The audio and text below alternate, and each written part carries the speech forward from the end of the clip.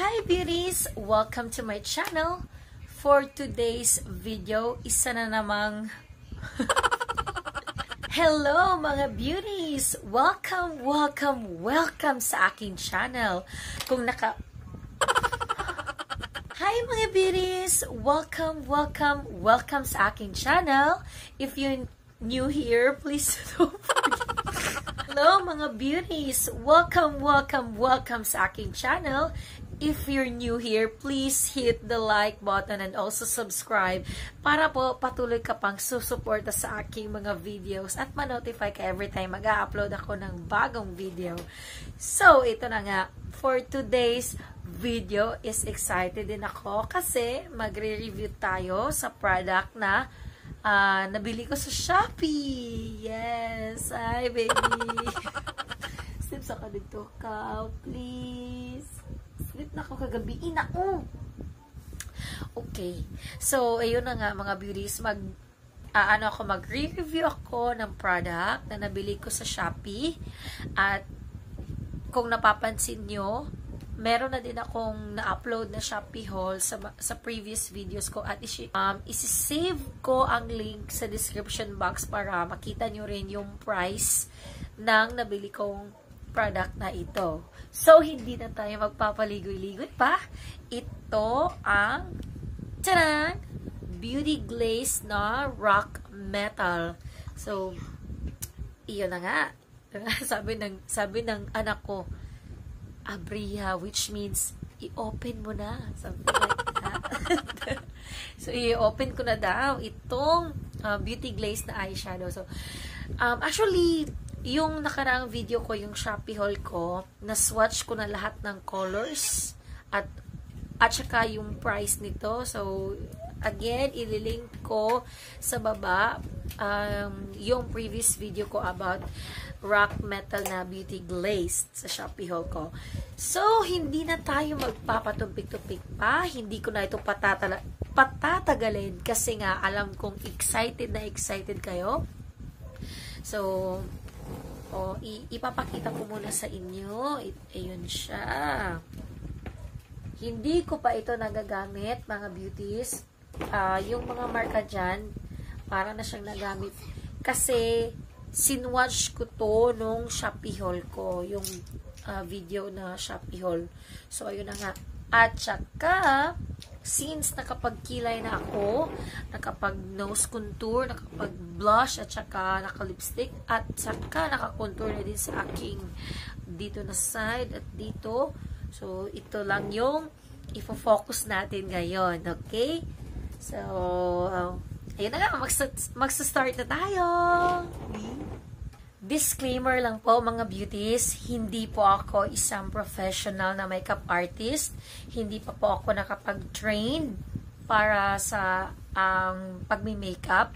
Pero isi-share ko lang sa inyo kung paano ko ginagawa yung makeup ko para din po, para ma-share ko sa inyo yung easiest way ko po kung paano ako mag-a-apply ng makeup. Okay? So, kung meron kayong na-observe na hindi magandang paraan or hindi masyadong ano bang tawag doon, yung hindi kaaya-aya or hindi magandang ginawa ko sa video na ito, please comment down below para din po ma-apply ko din sa next na videos ko po. So, open po ako sa feedback kasi feedback is a gift. So, kahit anong comment nyo dyan sa baba, babasahin ko yan. At para meron din akong anong tawag ba dun? Meron akong mai-a-apply sa next na mga videos ko. Okay? So, ayun na nga. Andito yung anak ko. Hindi pa siya natutulog. Anong oras na ba ngayon? 10:00 na ng gabi. So, yung isang anak kong babae, yung bunso ko, natutulog na ngayon.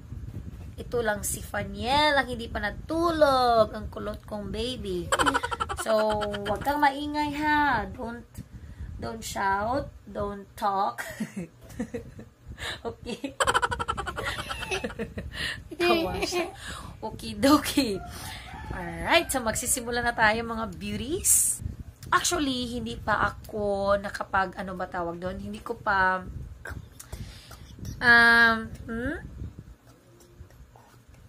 Gold. Sabi niya, gagamitin ko raw yung gold.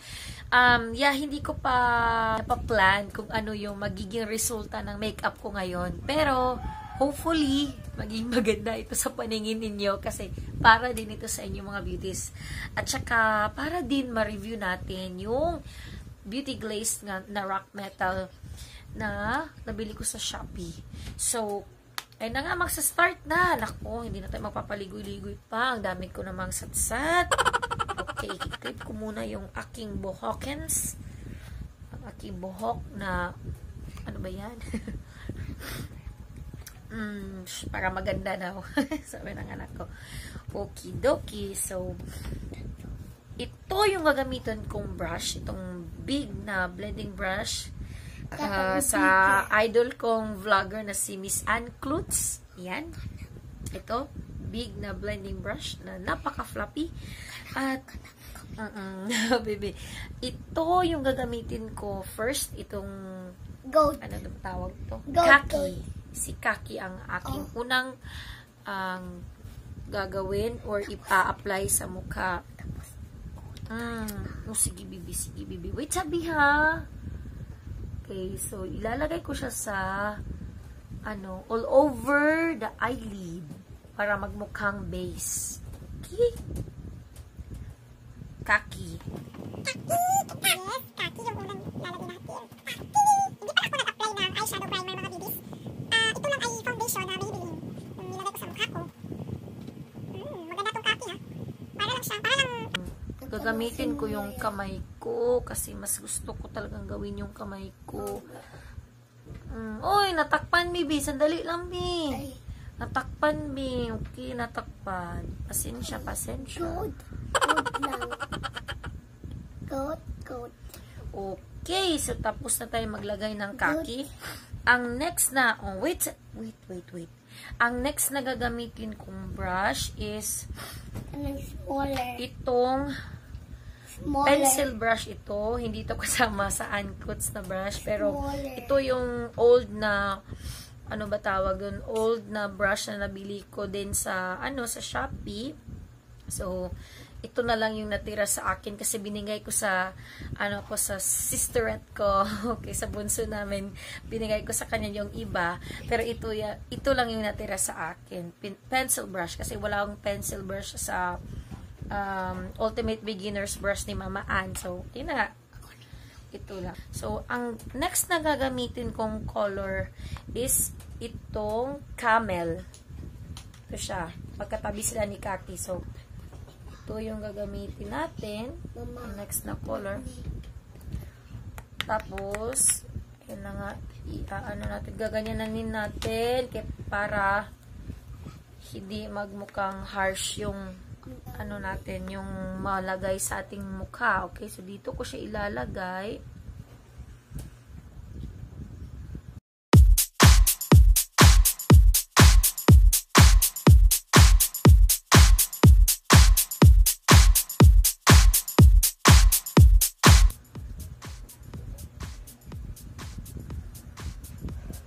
Okay, sa mga beauties, tapos ko nang nilagyan ng camel na shade itong ating crease.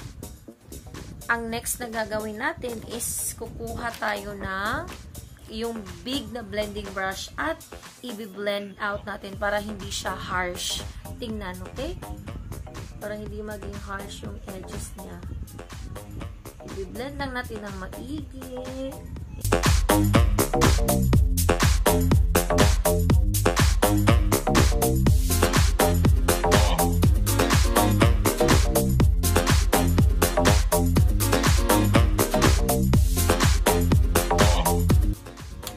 Tapos kung hindi pa kayo satisfied sa color, pwede rin ninyong lagyan ulit ng camel, okay? So, dito medyo hindi ako satisfied kaya lalagyan ko ulit ng camel na shade.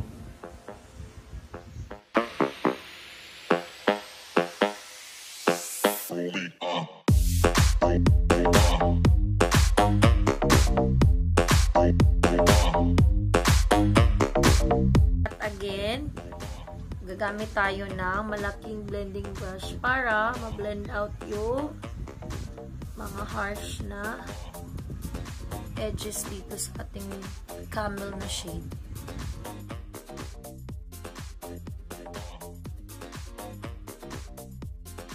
Ayan, so pagkatapos ng camel na shade, nag-decide ako na maglalagay ako ng medyo dark na shade.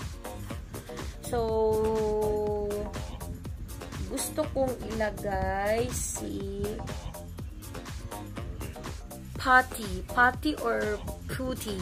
Hindi ko alam kung paano pag-pronounce ito. Basta yung spelling niya P-U-T-T-Y. So, parang Putty or Putty. Ano ba yan? So, ito yung ilalagay ko. Okay? I-apply ko lang siya. I-clean up ko muna itong nilagay kong camel. At kukuha ako ng Putty or Putty na shade. Konting-konti lang. Tap the excess and dito ko siya ilalagay.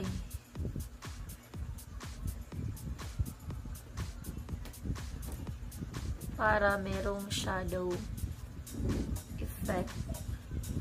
Tapos dito na rin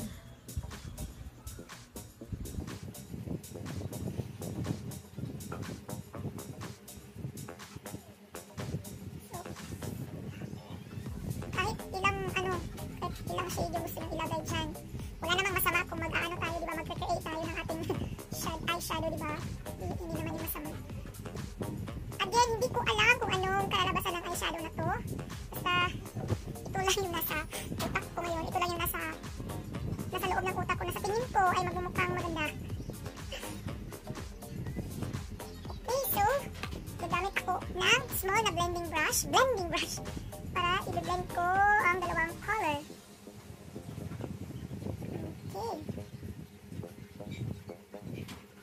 Okay, yan na siya. Then, sa kabila naman, maglalagay ako ng Putty or Putty na shade.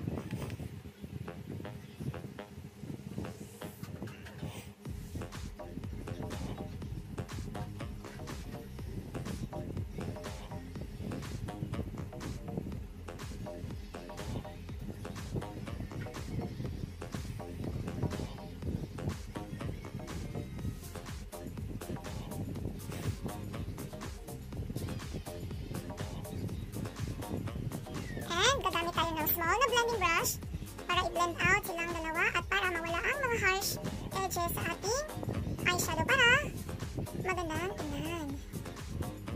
I-blend lang tayo ng blend.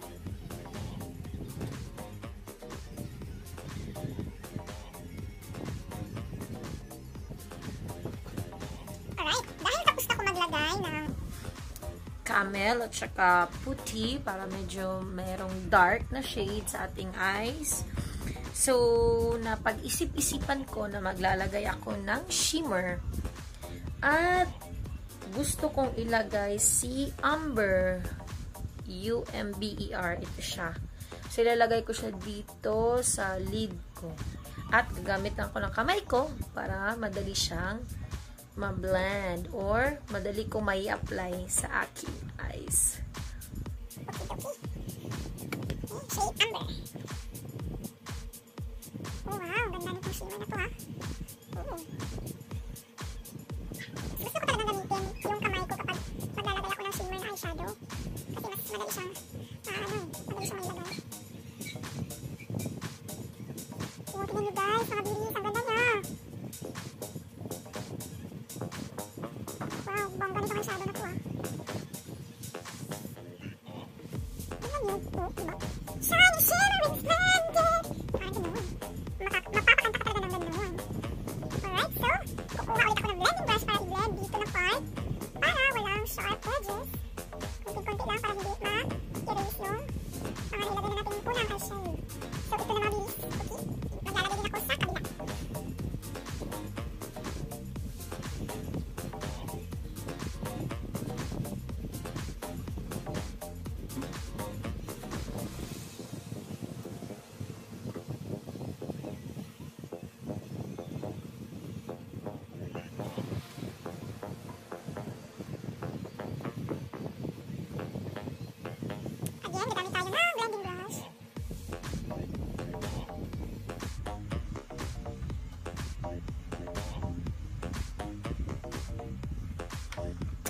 Okay, tapos na ang ating eyeshadow mga beauties. Maglalagay lang ako ng liquid eyeliner at false lashes, and I'll be right back.